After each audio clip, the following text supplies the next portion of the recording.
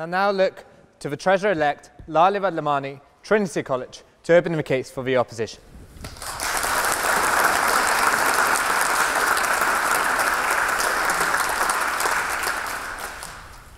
To corrupt something is to do more than changing the mere essence or nature of that thing, but to strip it of its utility, its functions, and its pleasures. Much of what ails our modern life is the fact that we reduce the value of a human being to a number, a salary, or consumer power.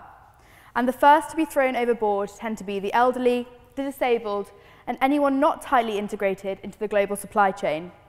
Rather than a corruption, social media is, if anything, a counterweight to the ongoing devaluation of human lives. Rather than being separate virtual and real worlds, the fact that online and offline spheres are tightly integrated is exactly why people can attempt to break away from the constraints in their offline lives by hacking their connectivity through their online interactions.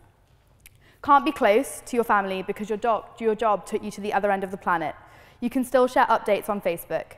Can't find people who share your hobbies and interests. Surely there is a community online. Can't get your voice heard through conventional media outlets because your government is censoring news of your protest. You can tweet photos of it.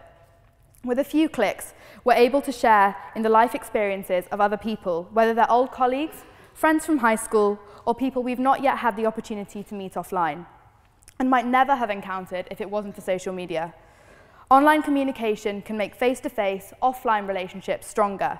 Parents are able to keep in close contact with their children who are travelling abroad or going away to university, and global friendships are still able to flourish.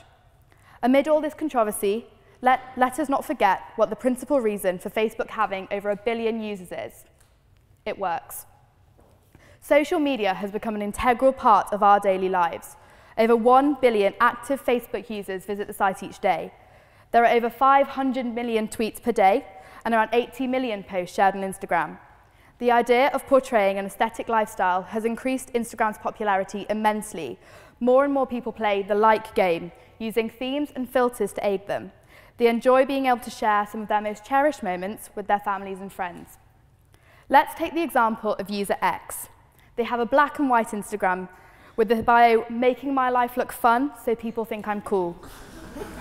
Photos include gym poses with the caption, "There's no place like home." And posts are littered with poses with celebs.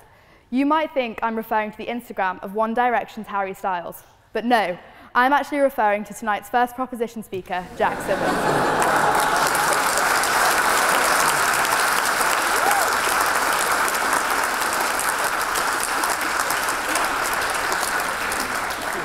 Jack is a second-year economics and management student, just like myself, and is also a member of the Union Standing Committee. He's someone I actually met in my very first lecture here at Oxford. And around 1 year ago, he endorsed me on LinkedIn for public speaking, so I'm really looking forward to seeing what he makes of my speech tonight. It falls on me to introduce all of our proposition speakers this evening, not just our Australian Tinderella. Emma Gannon is the writer of award-winning millennial Bible, Girl Lost in the City, and author of Control-Alt-Delete, How I Grew Up Online. As former social media editor of British Glamour and a leading blogger, she's immensely well qualified to speak about the issues tonight's debate aims to discuss. Cherry Healey is a British television presenter who has taken on subjects such as feminism, body image, money and parenting, having even given birth on screen. In addition to her TV work, she is also an incredibly successful journalist and author, having released her first book last year. Mr. President, these are your speakers, and they are certainly most welcome.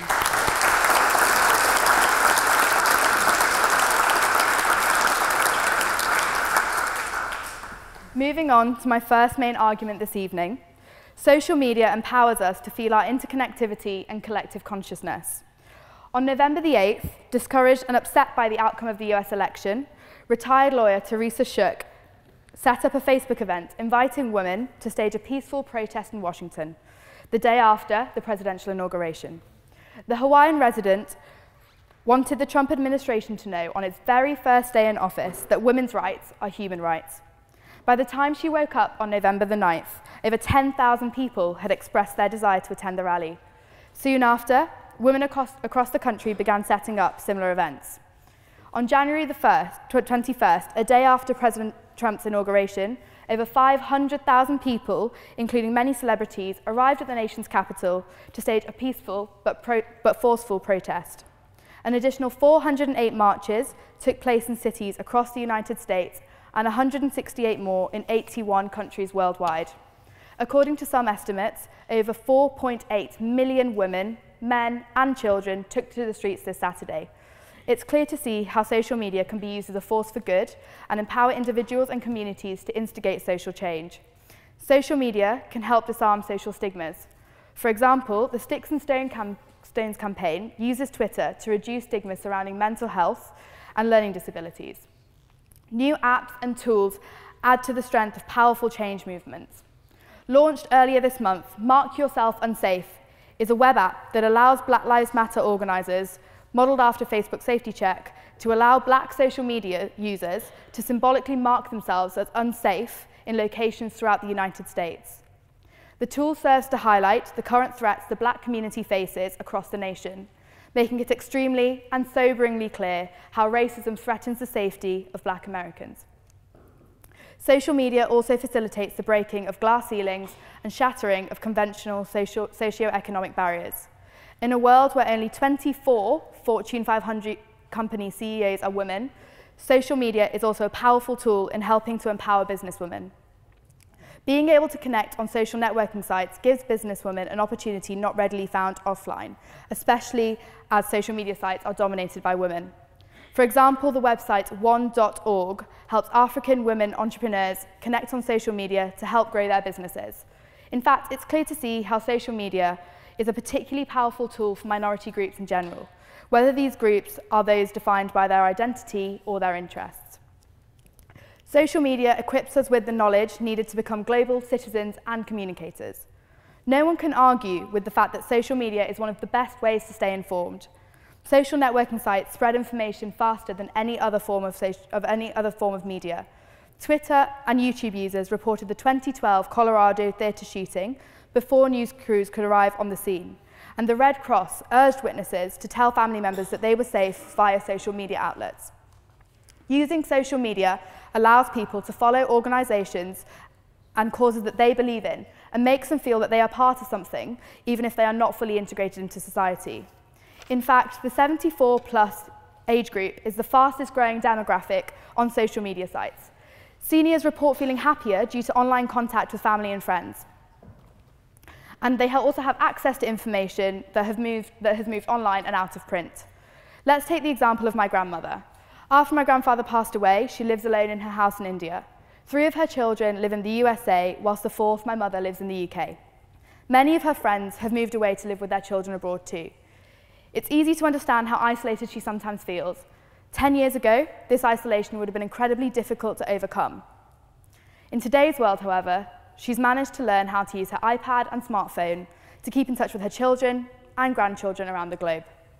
It also helps us to keep up to date with the things that are happening in her life, as well as to check that she's okay. And sometimes, human communication isn't about spending heaps of time in a conversation, and it isn't about fussing over how much time you spend with someone. It's about smiling knowingly at the status of your friend who was 600 miles away. It's about that moment of relief that you feel when your friend posts, "I'm all right, everything's fine," after a bomb scare next to their workplace. It's about your ability to express your appreciation and respect for someone who you would never talk to in real life via liking, wowing, or loving their statuses. It's about the solidarity that you foster through the fluid, complex, yet powerful interactions that you get online. Finally, social media makes it easier for us to love and be loved.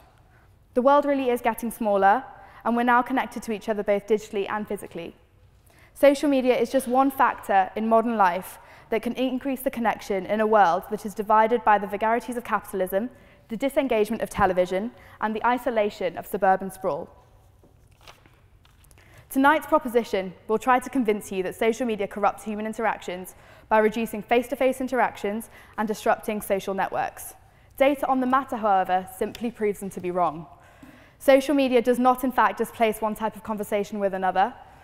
It has instead allowed transition of interaction in social networks to a more effective form. The invention of Facebook does not make you stop speaking to your loved ones in real life. Although it has definitely changed the way that we interact, this change is most definitely not a corruption. No one is saying that social media should be or is our main form of communication and interaction, or even that it is a substitute for personal interaction. Above all, it's not up to the proposition, or any of us in fact, to impose a monistic, absolute definition of what makes human interactions valuable. Maybe someone finds communicating online less fulfilling and yet more expedient. We have no right to determine if expediency is a wrong metric to fulfillment. Each to their own. Social media certainly isn't perfect, but it's clear that it has the potential to be an incredibly pivotal vehicle for social change, and that it has the power to enhance existing interactions and relationships. I'd like to close by thinking again about last Saturday's Women's March.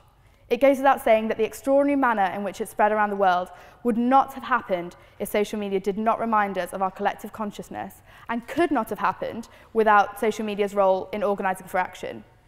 As I hope I've shown tonight, social media is of particular significance to marginalised communities around the globe, from the elderly to the structurally oppressed groups who led the Women's March. Through its connective power, millions of people came together to march on Saturday, and I really do hope that the networks and friendships formed amongst those who marched will persist in ways that could not have done before, thanks to social media. Sure, this constitutes change, but it's quite the opposite of corruption. I could not be more proud to oppose this motion. Thank you.